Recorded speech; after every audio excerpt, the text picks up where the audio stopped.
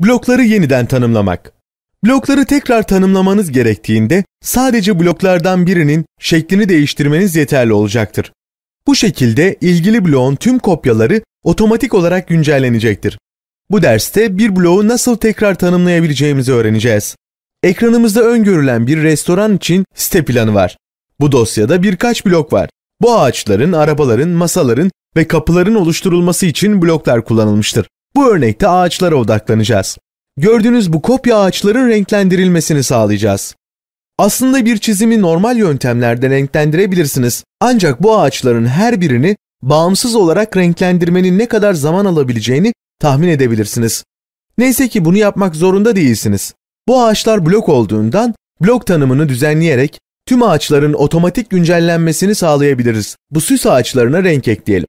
Bir bloğu tekrar tanımlamak için yapmanız gereken tek şey üzerine çift tıklamaktır. Böylece bloğu düzenleyebileceğiniz bir iletişim kutusu açılacaktır. Tamam düğmesine tıklayarak blok düzenleyicisini açın. Bu özellik bloğun içerisindeki tüm bileşenlere bağımsız olarak erişebilmemizi sağlar. Block Editor sekmesine ve ek araçlarına dikkat edin. Ayrıca çizim alanının arka plan renginin değiştiğine dikkat edin. Bu, Block Editor içerisinde olduğumuzu unutmamamızı sağlıyor. Block Editor birçok şey yapabilir. Tutamaç şeklini düzenlemek için özel tutamaçlar ekleyebilir, parametrik kısıtlamalar uygulayabilir veya çok görünüm durumu da oluşturabiliriz. Şimdilik şeklimize bazı basit değişiklikler yapalım. Bu çizgilerin bazılarını silin. Home sekmesine tıklayın. Erase komutunu çalıştırın. Merkezdeki çizgileri seçin. Ardından da sağa kaymış olan daireyi seçerek silin. Şimdi şekle tarama ekleyelim. Bunun için Hatch komutunu çalıştırın. Açılır oku tıklayın. Kaydırma çubuğuyla tarama stilleri arasında gezinin.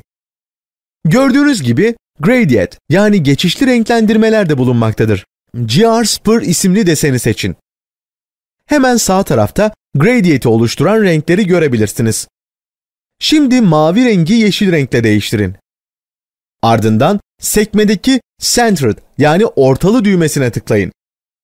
Pattern bölümünde ön izlemeye baktığınızda ikinci kademe rengi olan sarının artık ortada olmadığına dikkat edin. Açı çubuğunu kaydırarak ortadaki rengin yerini değiştirebilirsiniz. Ayarları yaptıktan sonra şeklin içerisine imleci yerleştirin ve tıklayın. Ardından Enter tuşuna basarak taramayı kabul edin. Şimdi Block Editor sekmesini yeniden tıklayın. Değişiklikleri kaydetmek üzere Close düğmesine tıklayın. Değişiklikleri kaydedin. Gördüğünüz gibi blok olarak tanımlanan tüm ağaç görselleri yaptığınız değişikliğe göre yeniden güncellenmiştir. Bloğu tekrar tanımlayarak proje bitirme zamanınızı erkene çekebilirsiniz. Çünkü tekrar eden şekliniz için bloklar oluşturduğunuzda büyük değişiklikler yapmak saatler yerine saniyeler alacaktır.